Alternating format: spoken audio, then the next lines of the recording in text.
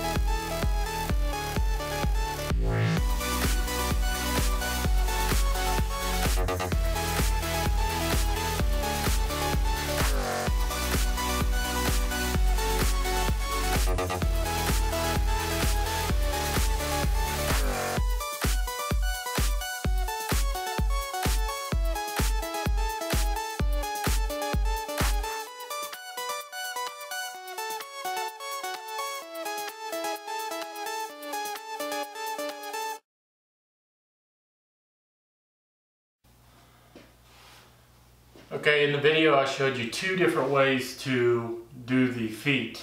I showed you put casters on, which you can, and that's what I chose with. And I showed you some leveling feet. Now the leveling feet wasn't my idea. It was made by Ray over at Tab Left. And I'll leave a link in the description to his video down below. He explains it and shows it in full detail. But essentially it's leveling feet made out of hockey pucks. I used 1/2 inch hardware. I'm not sure what he used, but 1/2 inch would be fine. The top is made out of the Tiger Ply plywood and it's set up on edge so you can actually see the ingrain, and I think it looks cool. There's 2 coats of brie wax on the top and it's nice and slick, so glue shouldn't stick to it too much, and I should be able to work on this. Overall dimensions is roughly 24 by 48, and I think it's perfect for the spot that I'm going to put it in, which is pretty much right here. Now I did choose casters instead of the leveling feet, and the only reason I was even considering the leveling feet is because my garage is uneven, and you know, assembling stuff on a roll around table might move around and stuff, so that's why I was considering the leveling feet. Now I probably will end up going back and putting the leveling feet on here. I've worked on this just a few times since I've had it up, and I've already noticed the rolling around even with the wheels locked. Now I don't even know if this is going to be its exact home or not. It may end up over here on this wall once I'm completed with that wall, and it might live there, and if it does live there, I will definitely put the leveling feet on. The bottom of the legs are ready to go for the leveling feet. I just need to swap out the leveling feet for the casters. Now let's take a look underneath. So down here at the bottom, I just got a sheet of plywood I just cut to fit underneath, and I notched out around the legs. Nothing fancy here. This also gives me a place to hold the Craig Foreman, and if I need to use the Foreman, I can just put it up here on top, use it, and then put it away. This also gives me a place to put a small shop vac so I can keep the top clean. On the shop vac hose, it kind of sticks out a little bit here in the front of the table, and then I got it coming around here into a hole that I wallowed out for just to hold the hose out of the way, so I can use the hose and then put it right there, and it gets it out of the way and it's not dangling all over the floor. On the other side, I mounted a power strip on the inside, and then I got a couple dowel rods wrapped in PVC to hold the wire out of the way. I'm going to go back and revisit this. I like the idea, I just executed it wrong, and I may do a whole separate video just on this power cord holder, I guess, and so we'll take a look at that another day. But the top is going to be nice. It's pretty strong. I jumped on it, it didn't move at all other than wheeled across the floor because the wheels move pretty good. I will probably end up going back and putting the leveling feet on. Again, go check out Ray's video at tab left, link in the description below. And I will try to put plans out for this on my website as well if you're interested. That's really all I got for you today. Thank you for watching. Don't forget to like, share, and subscribe. And as always, I'll see you next time.